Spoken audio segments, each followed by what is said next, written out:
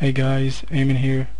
Small tutorial on how to use Articlear. First of all, check the settings. Main settings for changing the article encoder. Choose your level from here. And the Google translation settings, your target language and your main language. Then save. Let's change those. Save and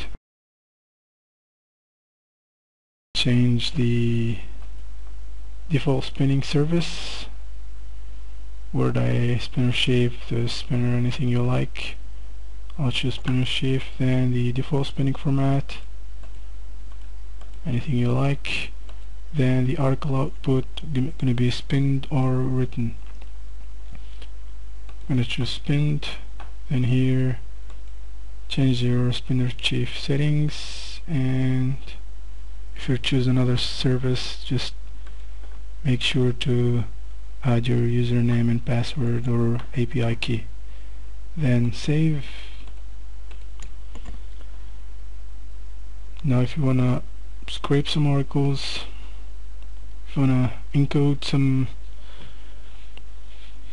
I'm gonna show you how to encode articles and to make it look 100% unique to Copyscape. This is a very useful way if you're worried about unique content, so you can use this. Let's choose the weight loss niche, then up page, and just one article.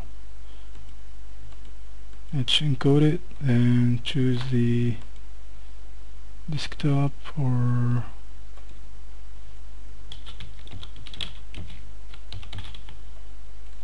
let's choose weight loss. This, okay, let's leave it in like that, or let's weight loss and click OK.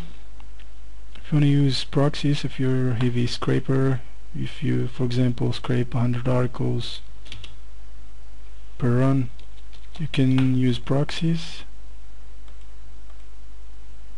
You open your proxy file from here and navigate to your proxy file. If you don't use proxies, just forget about this. Okay, now there is also a user guide, just mentioning. If you want a detailed guide, this is make sure to read the user guide. It's very useful. Okay, let's run this. Scraping article finished. This is the encoded article. Let's check it on Copyscape.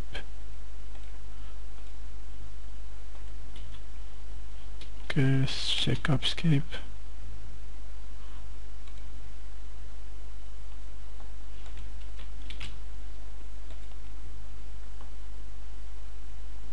There you go.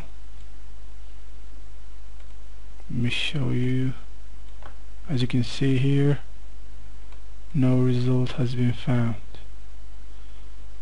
Let me show you. No result found for this text pasted, so it's unique. Copyscape sees it as a unique article. That's it for today. This is Eamon. Thanks for watching this and have a good day.